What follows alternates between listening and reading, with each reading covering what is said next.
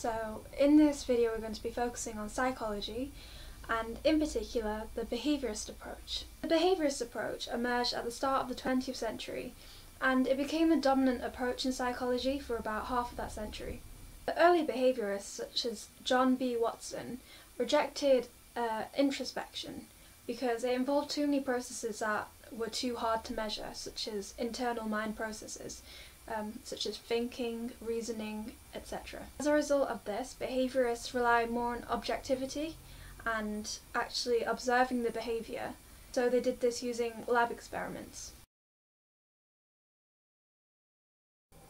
Assumption 1. Behaviour is mainly concerned with stuff that can be observed, so the main way they do this is through lab experiments, so they're not interested in mind processes such as thinking, as I just said. They're more interested in behaviour that can be observed. This is because observable behaviour can be actually measured scientifically. Assumption 2. Psychology is a science, so it must be measured in highly controlled conditions, so you can tell cause and effect between the IV and the DV. So assumption 3 is that we are born tabula rasa, which was a phrase first coined by John Locke. So this means that we are all born a blank slate. So if you think about the nature-nurture debate, the behaviorist approach would firmly be nurture. We learn from the environment that's around us. We pick up behaviours from other people. This is more explained in the social learning theory, but also in behaviorism. Assumption 4. There is little difference between the behaviour of humans and the behaviour of animals. So in behaviorism, it's an assumption that we can use animal studies to actually test behaviours and relate it to humans also.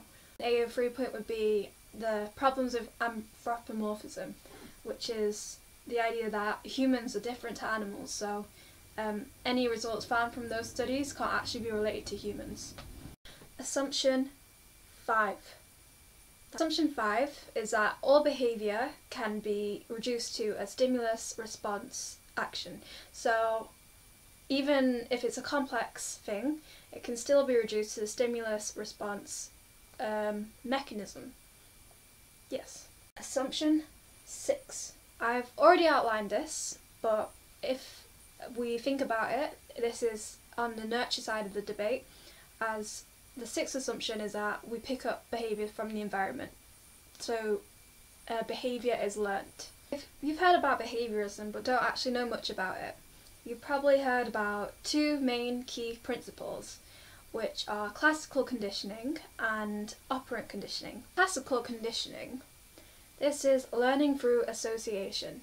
So, if I smell food, my mouth's going to start watering because I love food.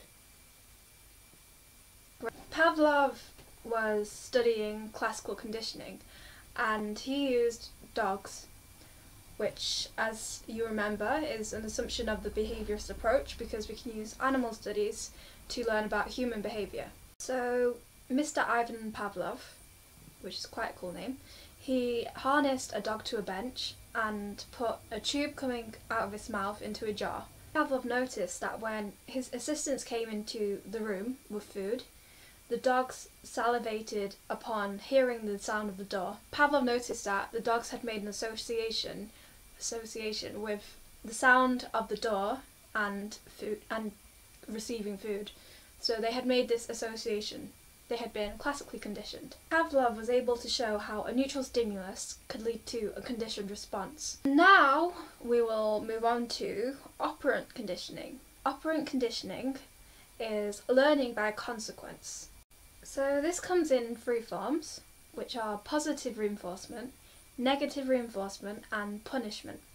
In positive reinforcement, a child, for example, receives a reward for completing a certain behaviour. So, for example, doing your homework on time will result in you getting a sticker or going early to lunch.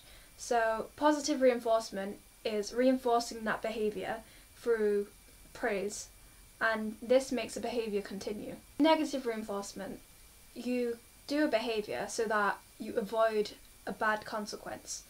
For example, you complete your homework on time so that the teacher doesn't shout. This also makes the behaviour repeat so that you avoid these bad consequences. Punishment, however, is when you actually get punished, believe it or not. For example, not completing your homework results in you getting shouted at by the teacher. You're more likely to give in your homework on time to avoid that punishment.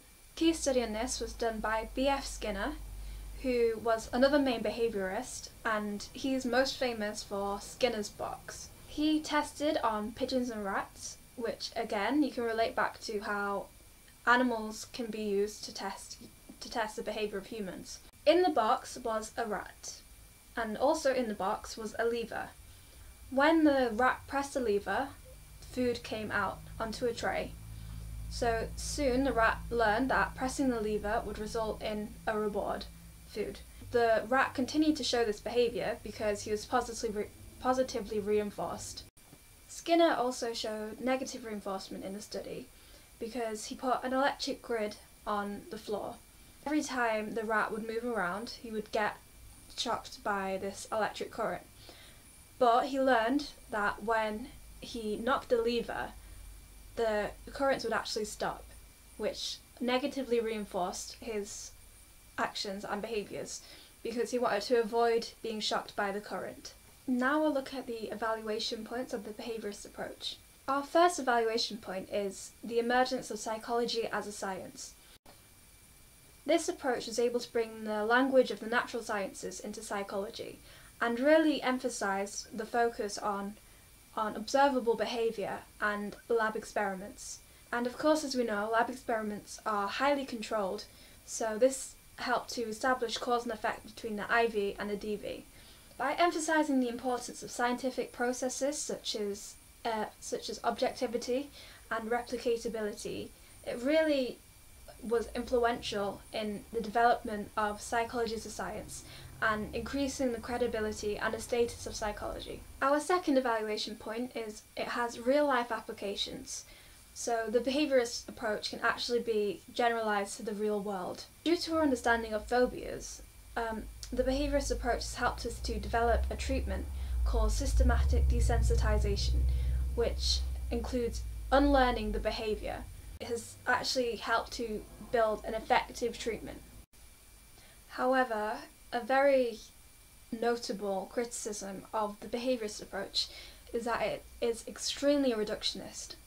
It looks at animals as just machine-like responders to the environment with little free will or no free will, and they're simply just products of the environment. Therefore, we could criticise the behaviourist approach and say that it completely undermines any other factor that can affect our behaviour.